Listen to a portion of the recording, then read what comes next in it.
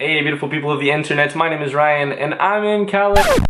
Oh my god, I feel like the last 8 or 9 videos have been about how I'm moving to California, or I'm getting my stuff ready to move to California, or how I'm moving to freaking California. And now I'm here. Woohoo, California.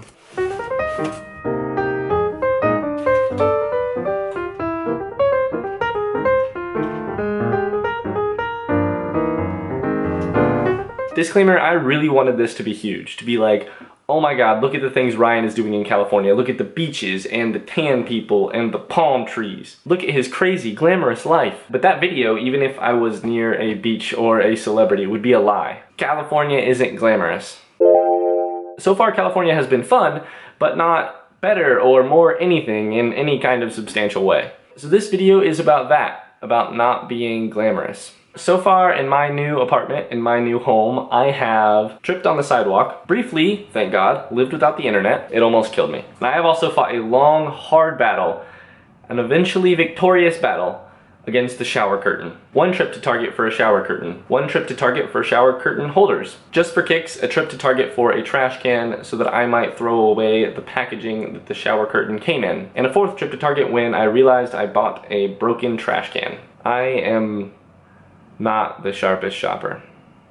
And bear with me for a second, but I believe that there's a lesson somewhere in this boring toil about imagining, and specifically about imagining the lives of others. Because so often there's a void between how we imagine that someone lives their lives and the day-to-day reality of living that life. And for that matter, this also applies to how we imagine our own futures and remember our own pasts. And in doing so, we create a gulf between our non-special lives and their obviously spectacular lives, or our own blissful pasts. In the end, you've got to have faith, imagination be damned, that other humans do mundane, mind-numbing things every day. Beyonce farts in her sleep and it does not smell like perfume. President Obama gets stuff stuck in his teeth, and Ellen DeGeneres stubs her toe. The gorgeous girl in geometry class sometimes drives to the post office only to find out that the post office is closed. And sometimes California means a parking lot.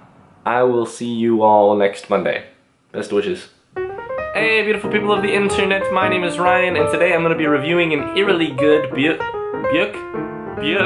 Today I'm going to be reviewing an eerily good book called The Circle by Dave Eggers. Isn't this like the greatest color for a book? I'm slightly obsessed with books that win at the whole attention-grabbing game without acting like they're even playing the attention-grabbing game. Sorry, off topic, okay. When I started writing this vlog, I thought I was saying something very important, which I still feel.